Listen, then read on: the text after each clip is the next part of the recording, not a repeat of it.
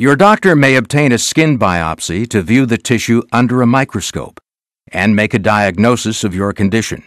The skin is the largest organ of the body and is responsible for regulating body temperature, sensing painful and pleasurable stimuli, providing a protective barrier against bacteria, toxins, and extreme temperatures, and maintaining a balance of water and electrolytes by preventing internal fluid evaporation.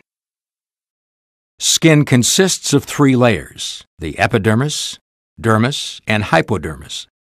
The epidermis helps prevent most bacteria and other foreign substances from entering the body. The dermis provides support for the epidermis and gives the skin its flexibility and strength. The hypodermis is a layer of fat cells providing insulation and protective padding.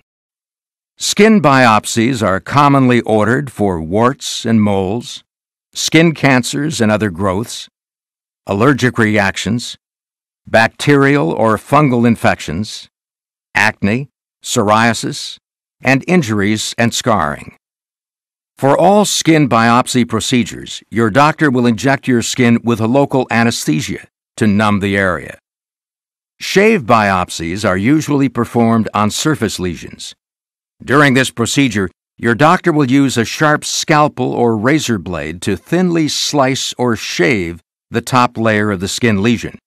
This type of biopsy does not require stitches. Doctors usually perform a punch biopsy for deeper skin lesions. Your doctor will rotate a circular hollow blade around the lesion until it cuts completely through the epidermis and dermis.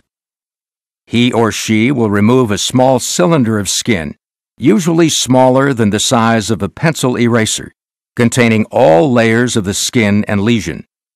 Depending on the size of the sample, the area may or may not be closed with stitches.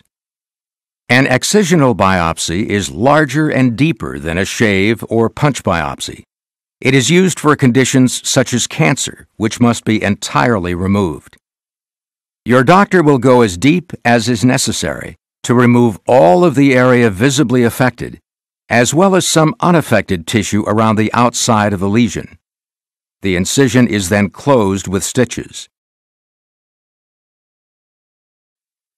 After the biopsy, you will need to keep the area dry and cover it with a sterile bandage or gauze dressing for 1 to 2 days.